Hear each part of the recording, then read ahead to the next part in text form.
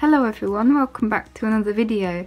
In this video I've got something quite exciting to share with you. I have some products to review. I actually contacted this company called Art and Fly and asked them if I would be able to review some of their products, and they were very kind and sent me a couple of things to try, so I am very grateful. So this company is called Art and Fly. They're a very small company. I don't know where they're based, but I think it might be in America because their website was all in American, although you can receive art products from their UK location as well. So they sent me some. I did ask for these because they had actually sent out all their promotional pack, but they allowed me to pick a few things, so I didn't want to pick too much. So I just asked to try the brush markers and the actual water pens, which I'm very excited to try out. So a little bit more about the company. Art and Fly is a boutique supplier of arts and craft products. They specialise in creating high quality drawing and painting materials at affordable price. So I'm actually just reading this off their website. They've also put, we don't have a physical store, a big office or a big advertising budget. Instead we rely on our products and customers to spread the word, and in return we pass on the savings to you in the form of high quality products at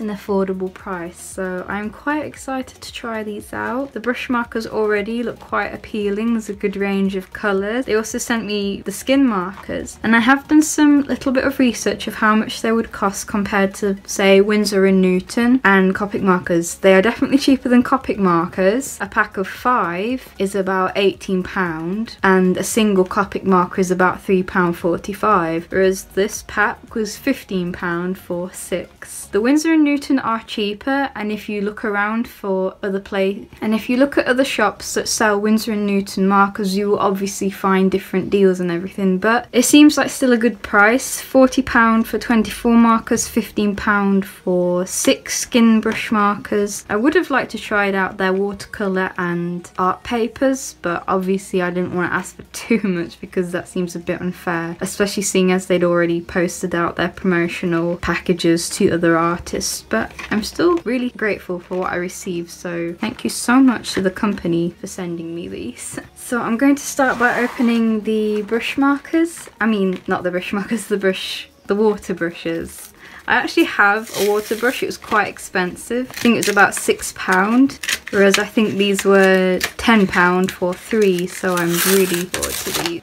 I actually got these about a week ago, and it took so much willpower not to open them, so I'm quite liking this already. I don't quite understand the push part. I imagine that's to push water out. They feel good as well, and you could get a lot of water in there. See, I think I have the Kuretake one, and the actual water barrel is a lot smaller than this, so yeah, I quite like that already. And I love pink.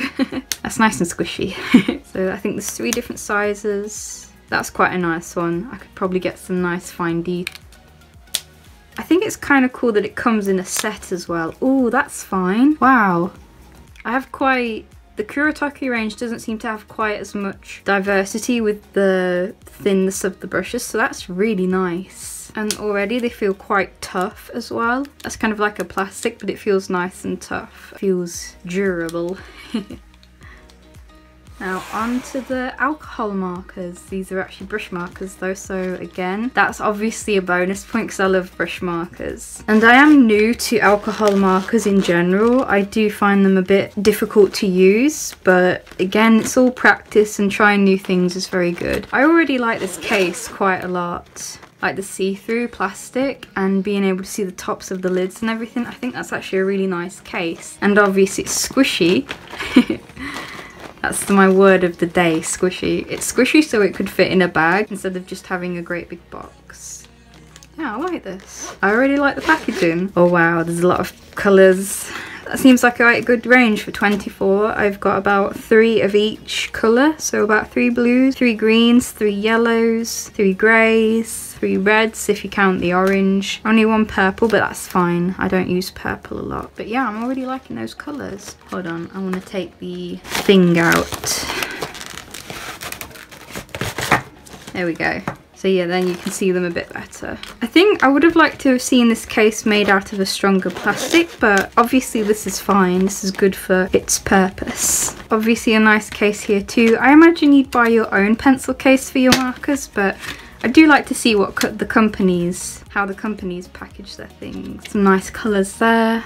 I'm looking forward to using these. So obviously this is a small company, they don't have a lot of colours, but I think they have got 80 in the brush marker and 80 in the classic brush tip style. Not a brush tip, it would just be like the bullet nib and the chisel tip. But these barrels feel quite nice, quite tough and durable. I like the little silver detail as well. I think that makes it look quite classy. It's got a nice kind of, I don't know how you'd call it, hexagon shape, so when it rolls it won't obviously roll off the table, which is always good. Oh, this is a little bit hard to open. It might be because they haven't been opened before. So there's a chisel tip and there's the brush tip. And already these do smell quite potent. I know I always talk about brush markers, how they smell and everything. These are quite potent, but I don't think it's too bad. I think Copic might be worse actually. They might actually smell worse. So let's get to swatching these on a piece of paper because I am looking forward to it. So onto the actual review of these markers. I noticed it's quite hard to tell which end is the chisel nib and which end is the brush marker. The little graphic at the side is really good though, it does tell you and label which end is which, but if you're looking at these from a bird's eye view or from the top you wouldn't be able to tell. It's only a small detail and that doesn't really bother me, but I just thought it'd be good to note. Also, I noticed on some of the markers where the colour and number were printed in white ink, they were actually starting to rub off. Some of them I didn't even know the number of them, especially with this green colour. The actual number has rubbed off completely, so again, it's not a major thing and it's not something that really bothers me, but it is good to know which colours you're using. Those two things are really minor though, and the most important thing is the actual pigment of the pens and the lay down of the colours, and I can say these colours are actually really gorgeous and vibrant. The purple was a really lovely rich tone and so was the dark blue, as well as the reds. The reds I really liked, but the royal blue and purple just stole the show, I think. The purple especially, it is just a really gorgeous colour. I actually found the caps of the markers to be very accurate to the ink colour. Some of them were obviously a little different than what was inside the marker. Some of the skin tones were more peachy or yellow when the caps were more pink, but again, it wasn't something that bothered me too much. I could obviously just swatch these and just make a note of what colours they were, but for the most part everything did quite match its lid, so that was really good. As for blending, I'm not too sure about blending with these. They seem to do really nicely. As you can see in this example, I was using a really vivid pink and then a skin tone to try and blend them together and make a more desaturated pink, and I think it worked quite well. I'm not very good at using alcohol markers right now. It's still a bit of a learning curve for me, so I'm not quite sure how to blend markers, but these seem to be quite nice. And again, the colours are so nice. I can't get over it, especially some of the more vivid colours like the red and the blue and the purple. They are just absolutely gorgeous.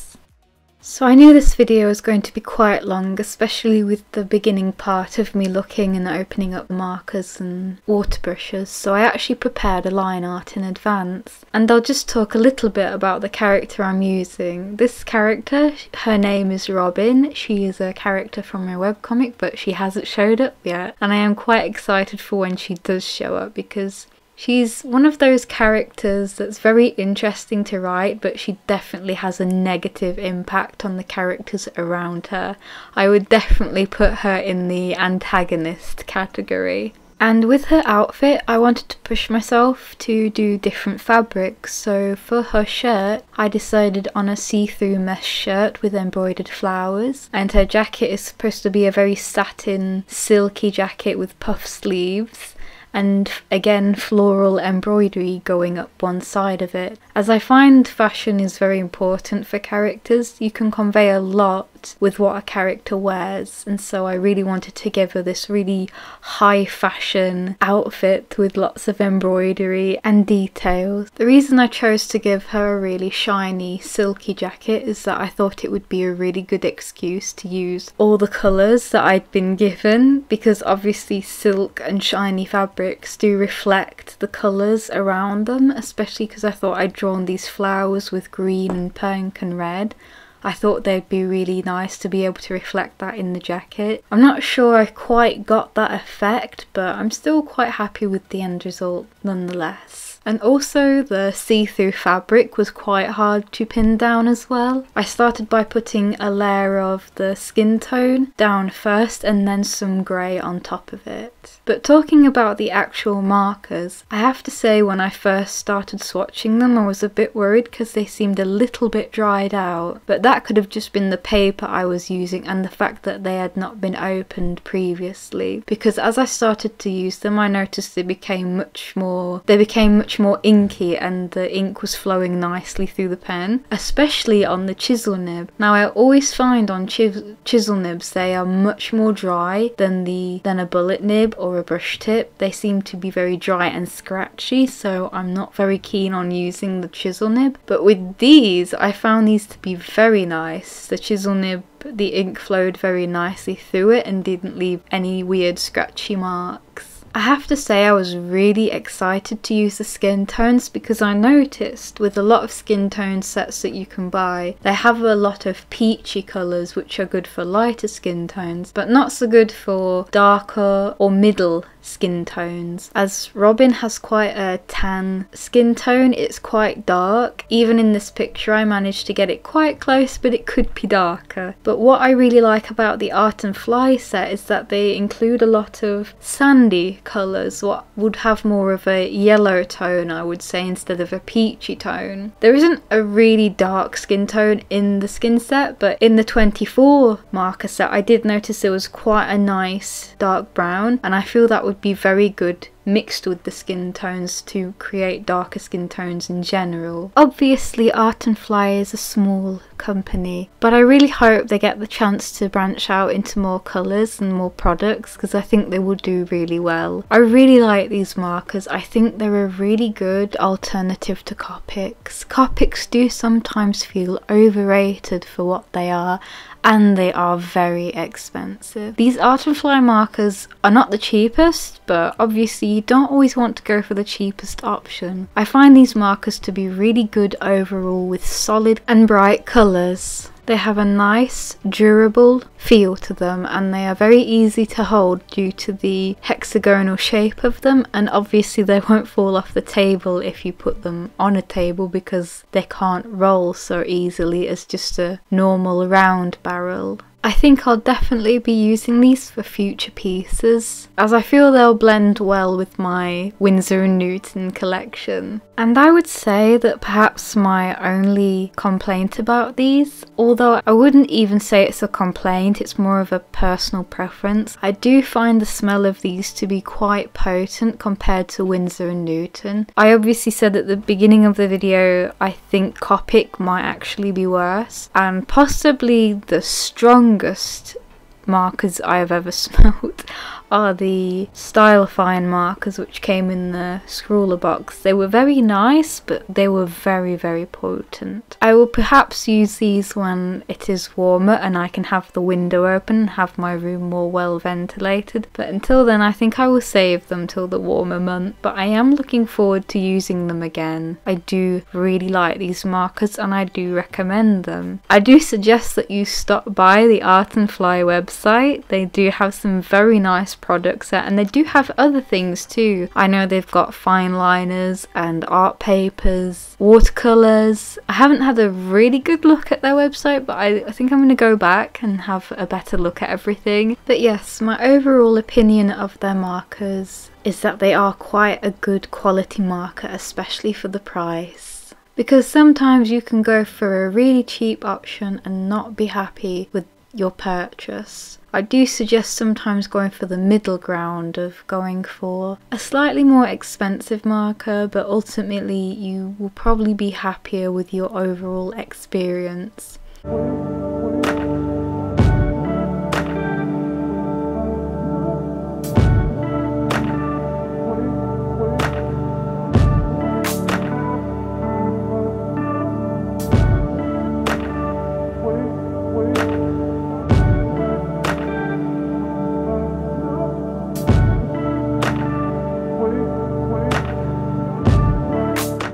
So let's talk a little bit more about the process of this piece.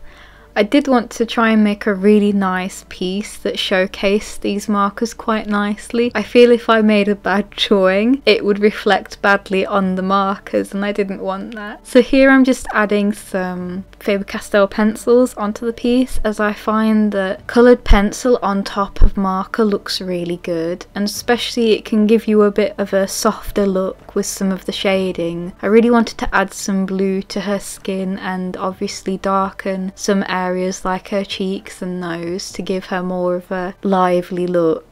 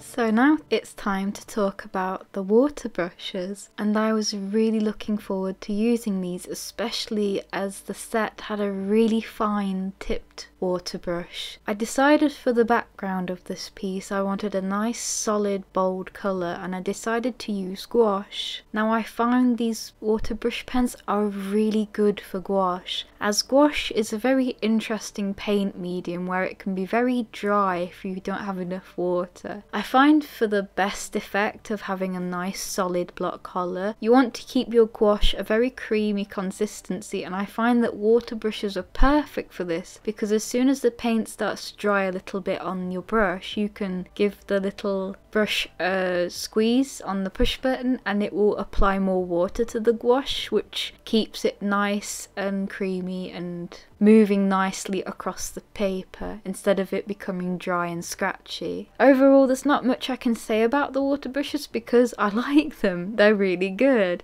I think I might like them slightly more than the markers, but I'm not too sure, as both products are really nice. And again, as I said earlier, they feel very durable, when I filled them with water, I gave them a good shake to see if they leaked, and they didn't. They were very watertight, and obviously they can hold quite a lot of water. In fact, they've still got water in them now even after doing this whole picture. But I would give these a very good rating. I love the water brushes.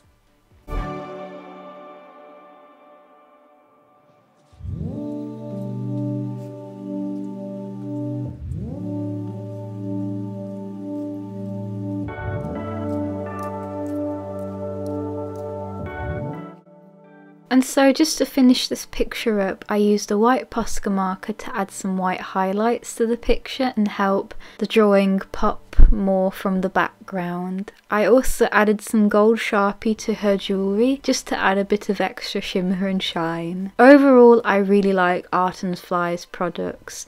They were very kind to send me along a couple of their things to try, and I just want to say one more time that I am very, very grateful for the opportunity they gave me to try out their products. They were very kind when I emailed them, and when they said they would ship them out to me, I was very excited. So we're coming up to the end of the video now, and I hope you enjoyed it. Again, I'm quite new to doing reviews, so I hope this was okay to watch.